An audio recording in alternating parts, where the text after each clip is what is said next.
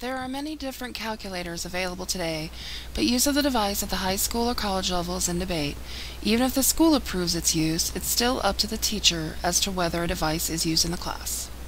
In the past and present, tools like an abacus are the primary teaching methods for young children like kindergartners. I say let's change that to use the appropriate technology starting at an early age. There are many tools available. The IXL program, for example, teaches preschoolers and kindergartners basic math skills on the computer. They have their own website available for the consumer as well as for schools to integrate their programs with math and other subjects. Most high school students and lower-level college math students are familiar with basic calculator function and writing on paper, but when one moves into the higher-level math courses, it's imperative one knows how to use the advanced functions on their calculator.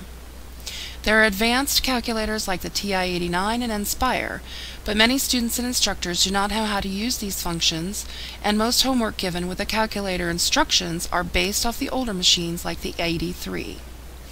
Calculators are becoming more and more advanced like the Casio Color Graphing Calculator, which performs advanced functions. This would not be a calculator a student could purchase and then have a teacher assist them with homework. Hewlett-Packard has come out with the HP Virtual Graphing Calculator. They believe that the only way to compete in today's world economy and the U.S. STEM, science, technology, engineering, and math is to embrace advanced calculators like this one.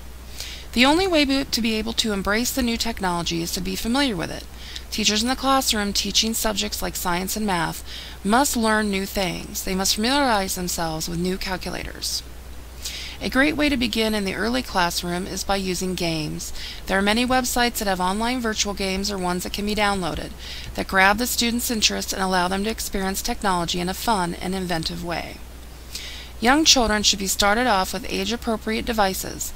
They're usually visually fun to look at and easy to afford, having a built-in reward system signaling when the child did something correct, not limited to calculators. Students of various ages and grade levels can access online games, programs, and homework applications like Pearson's Line, including Math XL. Computers in the classroom are not meant to be a hindrance but a teaching or learning, but in fact a boon. Math is one of the most important subjects taught. It's used everywhere: architecture, design, banking, mechanicking, baking. Students must know how math is applied to the world around them and how to use technology in the class. There are so many applications available today. Many can be self-taught, but some take instruction. Some colleges offer refresher tutorial courses. There are websites for Texas Instruments and even YouTube. There are also manuals available that instruct one on how to use a device or calculator. Texas Instruments, Amazon.com, eBay, online book retailers, and even online college book renters.